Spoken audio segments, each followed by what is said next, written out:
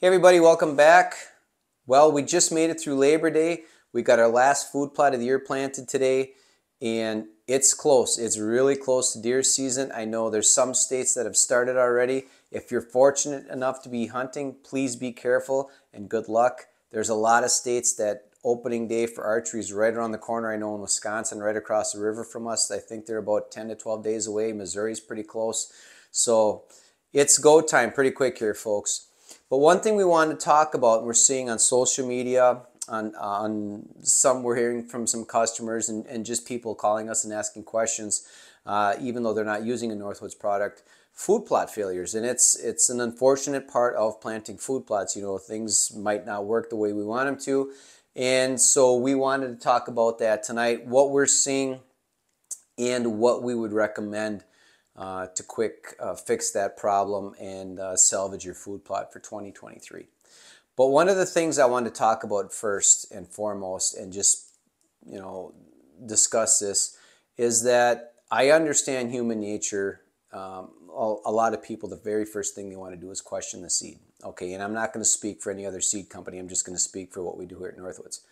Our seed, the lots, the batches that we work with, we get in from our producer partners, is not only independently tested in labs. A lot of them do their own testing in-house. Some of the state agencies will come in and test that seed. And we do a lot of testing here. We'll do germination tests, ragdoll tests. We did a video on how to do a germination test. And we do a lot of testing because I want people to understand that we try to get the best possible results, the best seed we can get, the cleanest seed. We don't want the seed that you buy from Northwoods. You shouldn't have to worry about it, okay? I want that peace of mind is a big thing, okay? And I understand 2008 I bought some soybeans and had a great stand. In 2009, bought the same soybean seed from the same company, had an absolute disaster of a planting, maybe 5 or 10% germination. Well, I called them up and I said, hey, what gives? Did we get some bad seed? And they said, well, no, actually, you can't plant soybeans in Upper Michigan when it's 45 degrees out. Lesson learned. Poor planting technique. Planting timing wasn't very good. So I just want people to understand that we go through a lot of extremes to make sure we have the best product we can sell. We stand behind everything that goes out the door here. About 8 or 10 days ago, we were contacted by a gentleman who was having issues with the Brassica blend. As I'm on the phone with him, I'm grabbing a bag of Brassica blend off the shelf, just randomly grabbed a bag, cut it open, did a germination test. Within 48 hours, we had probably 90% of it throwing root. After 1 week, probably 98, 99% had not only thrown root, but starting to form a leaf. We'll show you a picture of that later on. But we had great results on our germination test. And those seeds were also tested in laboratories and in-house by the companies that we bought them from. So we have great products. We have good germination. And folks, I can, nothing's perfect, but I can pretty much guarantee when folks have problems, it's not the seed. But what we want to do is work through those problems and help those people, because that might be something, we might see something new for the first time, and then we can address that to where not only that person doesn't have that failure again, but the rest of our customers. It might be something new, something we might have to add to our planting instructions. We do have planting instructions on our website, northwoodswhitetails.com, as an aid to help people have the best chance of success with the products they purchase from us.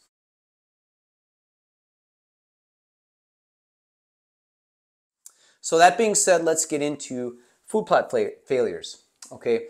Now, we're seeing, like I said, a lot of it on social media. We're talking to customers. Our partners are talking to customers. And a lot of what we're seeing is weather related. And what I mean by that is the drought. Okay, I believe this is the third year in a row for a lot of people in the Midwest where July was really dry. August is extremely dry. I've got a gentleman down in Missouri. I believe their archery season starts in the next 10 days, and he still has his seed sitting in his barn, just can't plant because there's no rain in sight. Now, I know we're starting to get a little bit of rain here in Upper Michigan about every 8 to 10 days. And I have great looking food plots except one, and I'll get into that in a minute. But the other end of the spectrum, Lower Michigan, where a lot of our partners work and farm and plant food plots, they had a lot of rain, mid to late July and early August, to where a lot of food plots were flooded out. We had to send a bunch of brassica to customers. They had sweet peas planted, great looking plots, 3-4 weeks in, and they got flooded out. So they're going to do a replant with the short season brassica. So they still have a brassica food plot. They're not going to have the tonnage, but it's a 45-day maturity brassica planting, and they're going to still salvage their plot. But other end of the spectrum, it was flooded out compared to the drought that they had last year. So Mother Nature is just not cooperating, and taking in the extreme flooding or the extreme drought. We just can't have the best of both worlds. But it's something we're going to have to deal with, is weather-related food plot failures. Planting technique. Now, I talked about the one food plot that's not doing very well for us, and it's because of the rain. It's the food plot across the street. It looks like a pumpkin patch because it's all boulders sticking out. I don't dare take any tillage equipment back there, and basically what it is, it's a perpetual rye plot. We let the rye go all year, and then about mid-August, pending some rain, we'll go in there, spray, and then seed the rye, and then I take a lawn roller in there, a steel lawn roller, and we flatten the rye, and that's our no-till plot. Now, it's starting to germinate. It's just taking its sweet time. It's terrible clay soil. It needs a lot of rain to get it going. Now, it is, I checked yesterday, and it is starting to throw a root.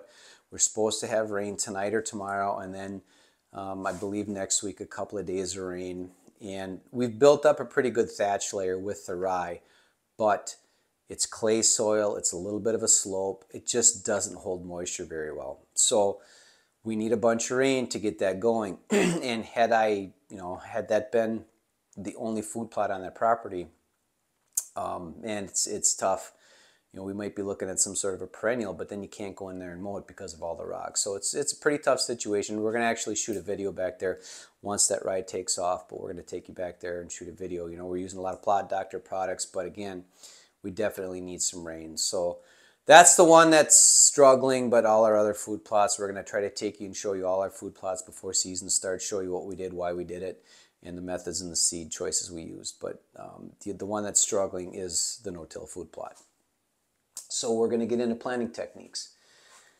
No-till, it's a pretty popular subject right now. A lot of videos on it on YouTube. And just people talking about it. Part of me thinks it's kind of a fad. It generates a lot of interest, but you don't see a lot of videos from us on no-till. And I tried it. I found David Brandt maybe 7-8 years ago. I think 2017 maybe. I can't remember. It was a while ago. And we tried to do that regenerative egg food plot, and it was an abstract failure. Okay. And I had it side by side with our 3-strip system food plot, and it was 9 out of 10 deer stayed in that 3-strip system.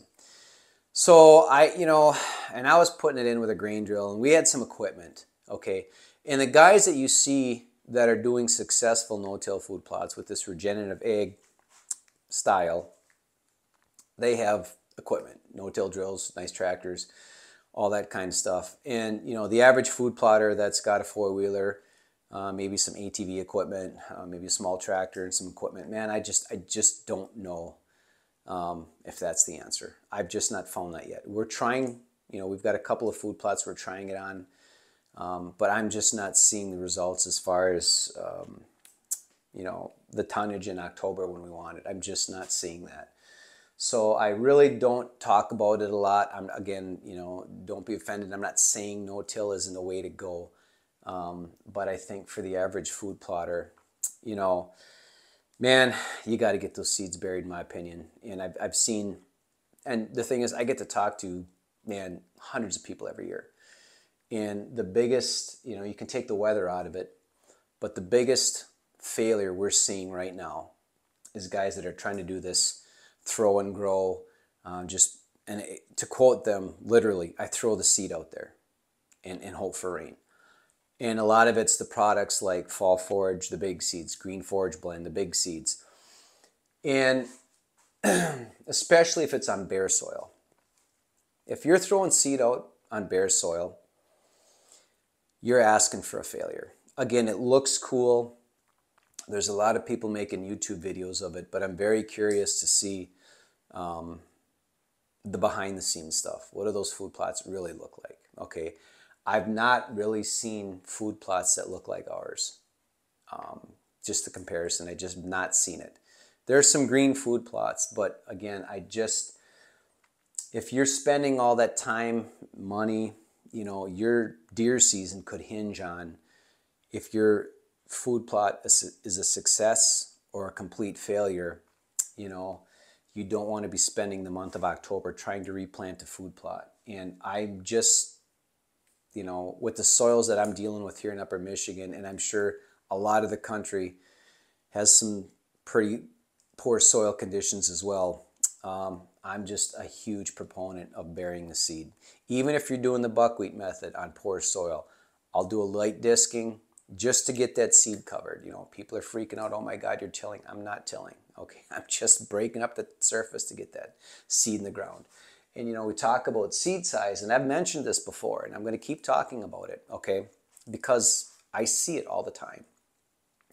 As big as that seed is, okay, that's how deep you want it buried. Brassicas, clovers, radishes, you can just run them into the ground. I really like a lawn roller. I think it's very consistent, more consistent than a cultipacker, especially in a no-till situation. And we're going to get into that, one of our upcoming videos, no-till versus tilling. And we're going to talk about cultipackers, and it's kind of an eye-opening for a lot of you folks. But I really like a lawn roller if we're doing these little tiny seeds, okay? It's very consistent, a consistent pressure, a consistent depth. But if you think you're going to go into a bare ground, especially if it's clay, especially if it's sand, and you're just going to put those seeds out there and run them into the ground, if you don't have rain before you plant and right after you plant, and there's not a lot of soil moisture, you're asking for a failure. I know the old cliche of buckwheat and rye, it'll grow in the back of a pickup truck. Yes, I've got a gravel driveway out here, and every once in a while I'll shove the forklift through a bag of seed. The forks, okay, and I've got rye all over the parking lot. And when we get a rain, it germinates, but guess what? 4 days later, it's dead, it's gone. It can't sustain it, okay? I've got 6 inches of crushed limestone and 2 feet of sand. It doesn't sustain it. So I just don't think that's the best way to plant, especially if you're in crappy soil. Okay, and our last food plot, I'd mentioned it before, we planted today, fall forward sandy soil with some extra rye added in. And sprayed last week, ran one pass with a disc very lightly just to break the surface up, put some nitrogen down, put our seed down, lightly disked, rolled it in, done. Got that seed covered. We're supposed to have rain tonight. We're supposed to have rain tomorrow. And if we get that rain, I can guarantee you within 10 days there will be deer feeding in that food plot, okay? And I'm not waiting 2 or 3 weeks for multiple rains, hoping that that stuff grows. I'm fully confident if we get rain tonight, if we get rain tomorrow, there will be deer eating by September 20th. And I've got 10 more days until October 1st. So just something to think about. Keep that in the back of your mind. If you have had failures, even if you've had one, with the planting technique you're using, you might want to think about changing that technique, okay? Soil type, and this is going to bounce off of technique, and I talked about sandy soil, I've talked about clay, and folks, there's probably some soils I've not even discussed. Out east, they've got that, their reclamation, strip mining. Down south, they've got that red clay, but basically, it's not the same, but we kind of deal with it the same way. And I've told so many folks from, Minnesota down to Florida, when they're talking about planting these bigger seeds, especially if they've got a clean food plot, bare soil, get that seed covered. You're doing yourself an injustice if you just go out there, throw it out there, and try to roll it in. It might not work the way you want. I was watching a video. This is actually an interesting point. I was watching a video the other day, a new channel I like to watch, and he was talking about doing some no-tilling, seeding, overseeding. Okay, and he had a food plot growing, and he was overseeding. I can't remember if it was rye or something. Maybe he was overseeding beans. But anyway, what he looks for, and this actually makes really good sense. He looks for a rain, then he seeds because there's moisture in the ground. Then he seeds, and he's looking for another rain. So you're looking for that window in between two rains, and that's a great scenario. But if you think about sand, and I lived this last year. If you think about sandy soil, okay, you can get rain at noon, and then that sun pops out at 1 o'clock. By evening, that top 16th of an inch, eighth of an inch is completely dried out. It's quickly dried out. And so if you have a rye or a seed sitting on top of there, okay, you're hoping that it's going to germinate, throw a root, in a couple of days. Now that little root's searching for moisture. Well, if you get one rain to start the germination process, and now you have 8 to 10 days of sun, that root's got no moisture. Okay, same thing with clay. You get rain and it starts to crack that seed and it's starting to throw a root. Well, you get 2 to 3 days of sun. Now that clay turns into concrete. That top 1/8 inch, really hard for that little root to penetrate. And I saw that back here with some peas that never got buried. We had 2 good rains, but 5 days later, those peas were dead. The root was black. It was dead because it couldn't penetrate that clay. Had we buried the peas with the rest of the seed, it would have germinated just fine. So soil type, you've got to think about that.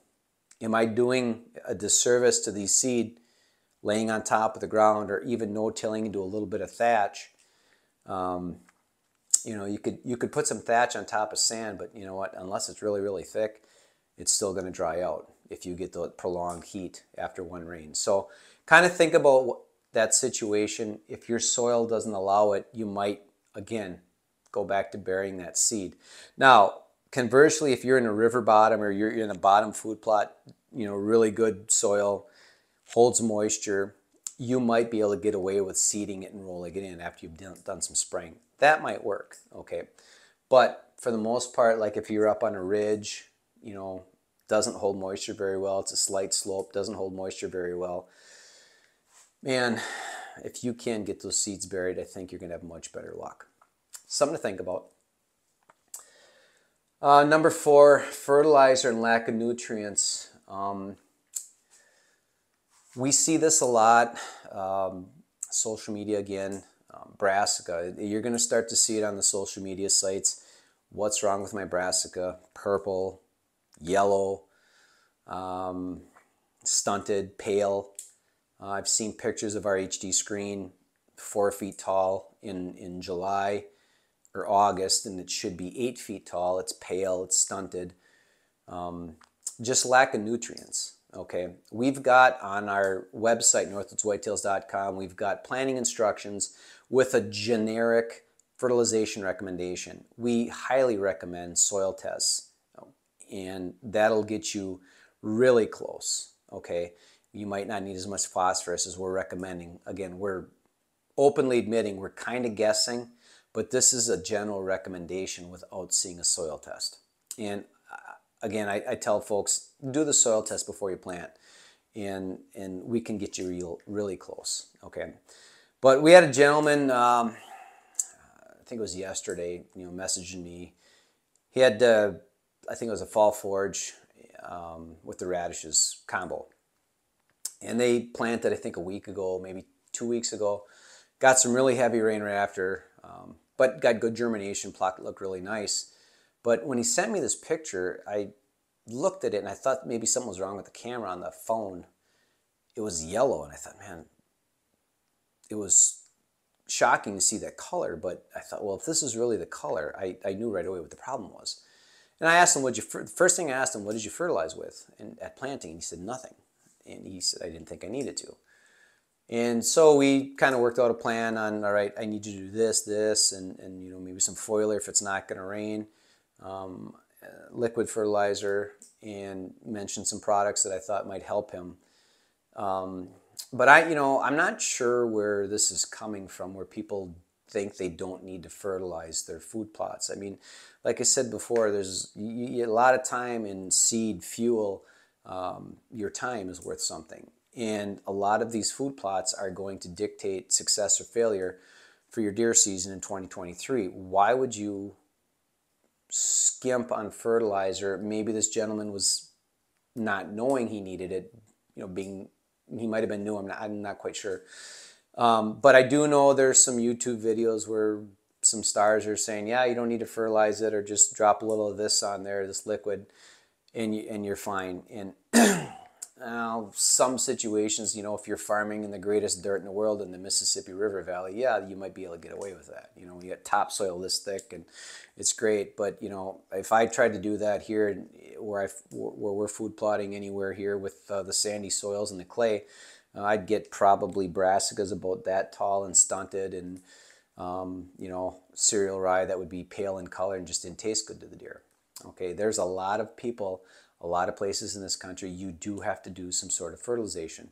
Ask your local farmer, does he go throw a little, something out of the white jug on there, or does he actually do inputs? Okay, he's making living off these cash crops, and so he's going to fertilize them as needed. Our cash crops as hunters and food plot managers and installers are right now. Our fall food plots are our cash crops. Our spring food plots may or may not be the cash crop. But the cash crop, this is where the bread and butter is made right now. Okay, we need the most food, the most attractive food, healthy food for these deer. And whether it's, granular fertilizer or liquid fertilizer like Plot Doctor and Brad Harper has, most food plots are going to need that. Even rye. The rye I planted today, the rye and the oats, gave it a shot of nitrogen. I went to Menards and got some 3003 lawn fertilizer, couldn't get some urea locally, so I grabbed a slow release 3003 and it's going to work just fine.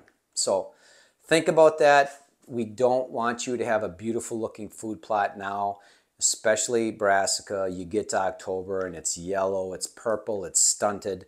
We've got fertilization recommendations for brassica for the granular, and we're working hand in hand with Brad Harper at Harper Growing Solutions to come up next year with hopefully something we can knock that granular back and start to develop a planting fertilization recipe with his liquid products. So we're actually using some now, and so far I really like the results. A lot of our partners in Michigan are using them, partners in Illinois are using them, and they really like the results, to where someday we might not need granular fertilizer. But that being said, if you're planting food plots, make sure you're using some sort of an input, because folks, most of us, again, don't live in the Mississippi River Valley, those big buck states where you really don't need fertilizer, allegedly. I know here in Michigan I need a lot of it because we've got terrible soils. So just again, something to think about. If you're having a food plot failure, your food plot looks like crap, it just doesn't look right, you can reach out to us, reach out to Brad Harper, Harper Growing Solutions. We've got some great partners as well we can bounce ideas off of. But we don't want to find out October 30th, October 20th that you didn't fertilize and now the food plot just looks like garbage or the deer aren't eating it. All right, so those are a lot of the failures, okay? How do we fix it? What's a quick fix? How do I salvage my food plot for 2023? Season's anywhere from 10 days away to maybe a month away. What are we going to do? We talked about our friends and customers down in central Michigan, lower Michigan, that were flooded out. Their Sweet Feast brassica was flooded out. We've got a product that was, ironically, it was designed for the drought that we were suffering for the last couple years, and they were holding off planting. Finally, we started getting some rains in September the last couple years. Now they can plant brassica and still have some results. So most of them, and what I told them, I said, okay, just go and seed right into that dying brassica with this seed. You might have to add a little bit of nitrogen because it probably leached out of the ground. Roll it in and you're fine. And that's what we did that way. But if we're looking for some quick green products, something that grows fast, something that's going to be palatable for the deer, we don't have time to wait for brassica because we don't want to be planting October 15th or something like that. What I found, the 4 fastest growing products or plant types, and this will work for most of the whitetails, even all the way down south. The 4 products that I found are cereal rye, oats, buckwheat as a candy crop, but a great early season forage, and annual clovers. Now, I'm not talking about like our clover blend or our clover blend plus chicory or seclusion. I'm talking about annual clovers. Crimson clover. We're playing around with and trying a lot of like a Berseem, a Blanza. We're trying those out, seeing which ones produce the most, the quickest. We're playing with those in our food plots, seeing what we like and something that I think we can try to offer maybe next year. The one that I found that produces the absolute quickest to where we planted it and I had deer eating on it is oats. And right now, all our food plots right now that have oats in it, they are just being destroyed, okay? And we did, again, if you can watch back that video, gosh, I think it was about a month ago, we did that 3-strip planting, and we did the strip closest to the food plot screen was our fall forage, which has got a lot of oats in it. And we planted, I believe it was on a Sunday, and the following Monday night, we had a little buck out there nosing around, and I could see that he was actually nibbling here and there, and the food plot was just starting to green. It was about that tall. I went out there the next morning, and he had clipped off some oats here and there. So it was starting.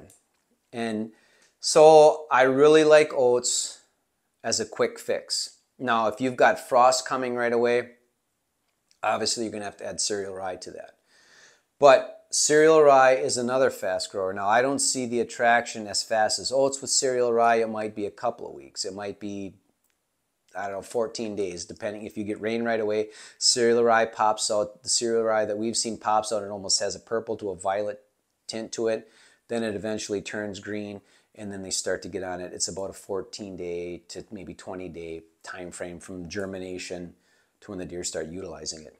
Buckwheat instantly comes up with moisture if the seed's buried, okay, or you get a lot of moisture if it's sitting on top of the ground. But it's got leaves, you'll see usage within maybe 21 to 28 days. The leaves will be big enough. We've got some buckwheat and food plots that are, I think, 5 weeks old, and they're about that big. Nice big healthy leaves on them. But 4-week-old buckwheat, 3-week-old buckwheat is big enough. I found that the deer will start eating it, and they love that young tender buckwheat. And I talked about annual clovers as well. Okay, again, crimson clover, Blanza clover, Berseem clover, the same Berseem that we use as a spring planting. It grows tall. It produces a clover head that within, gosh, we took a picture of a 3-week-old planting. It's, what is it again, September 5th, I think. And I believe October 1st, when our archery season starts, there'll be plenty of food produced by this clover, this annual clover. So these are our 4 go-tos. Again, if you've got time to replant brassicas, if you're down south or even in Illinois right now, southern Wisconsin, Illinois, Iowa, Missouri, all the way to Tennessee, North Carolina, if you got to do a brassica replant or you're waiting for the drought to go away and rains to come back, that short season Southern States brassica blend we have produces some good tonnage. It's not the same as the Sweet Feast, but it will produce a very quality brassica food plot. I'm sounding like a broken record. Bury the big seed. Okay, we talked about it before. So we're going to take you to all of our food plots this year that we put in. I got to do that quickly because usually early September we're done going near any of our food plots. But we've got one food plot. We dug a water hole and it's pure sand. The whole thing's lined with pure beach sand. And we planted a combination of rye oats and I believe one of these annual clovers, or I can't remember, maybe we put the seclusion mix in there. I'd have to check my notes. But anyway, the rye is beautiful. We got one rain and it germinated. It was lightly disced in with our little ATV disc, followed up with a lawn roller, and then we went over it with, I think it was Seclusion 360, dropped that down, and then we rolled it in again. And it did great. It looks awesome. Beautiful. But the rye that didn't get buried, somehow we missed a little bit of it. Still sitting on top of that 3 weeks later, maybe 2 or 3 rains, it's not done anything. So had I just gone in there, threw the seed down on top of the ground, odds are we wouldn't have this beautiful green food plot we're going to show you. Same thing with last year on the same, it was about 200 yards away. I'm out in a drizzle. It's raining. I got a rain jacket on, and I'm overseeding rye in some spots that didn't take as well as I was hoping. All right, maybe I didn't seed them thick enough. Well, anyway, I'm out in the rain seeding rye in a sandy area. That's got rye, you know it's growing already. Now, the rain stops the next day, and then we get about 10 days without any rain. That sand dried right up. None of that rye germinated. It might have been a 5%. As I'm seeding in rain, it dried up, and it just never thickened. That food plot never thickened up, and I just went down there one day and there's just rye everywhere. Well, it threw roots, but that, we talked before about how sand gets really dry really quick. That's what happened. So bury that big seed if you can, okay? Because one rain, and I've got some terrible soil here, but if I can get it buried, one rain and it's rolling. I'll see it. Again, I've talked about the food plot we did today. I'll see that probably September 15th to 18th. I'll see deer on that food plot eating. All right. Now, number 3, the plot doctor, Harper Growing Solutions. If you've got food plot failures or they look really, really bad, it's going to be a nutrient issue, okay? And it's tough to take a soil test now after if you did any kind of inputs like lime, triple 19 or stuff like that, because you might get a false reading. But I have one spot in our brassica plot. It's just a little tiny spot, and I took some pictures. I sent them to Brad. I said, hey, what do you think about this? And he said, okay, we want to do this, this, this, and this. All right, and we're going to fix it, I believe, tomorrow. We've got some liquid we're going to put on there. And if you can't get a hold of Brad, I know I think he said it was like about a month ago, he was about 700 emails, text messages behind trying to catch up, and it sounds like he caught up. You may be able to get a hold of him, maybe not. But the fastest, without rain, the fastest way to feed those plants is a liquid fertilizer, like the plot doctor nitrogen, the plot doctor calcium. Okay, that's the fastest way to fix this if you don't have rain. I mean, you can do some granular inputs, but it needs a bunch of rain to get that process going. The biggest thing you see on social media, throw urea at it. Throw urea at it. Well, okay, well, if you're sitting in a drought or it's not raining, that urea is not going to do anything. But the plot doctor will. Now, if you can't get a hold of Brad or you can't get plot doctor, you might try something like a Miracle Grow. Okay, that garden fertilizer, but you're going to have to buy a bunch of it. Now, I was just at Menards the other day, and they had a big box of it for like, it was $20, and I think it was like a 20-20-10 or 20-20-20. They've got 20-10-10. That will help as well.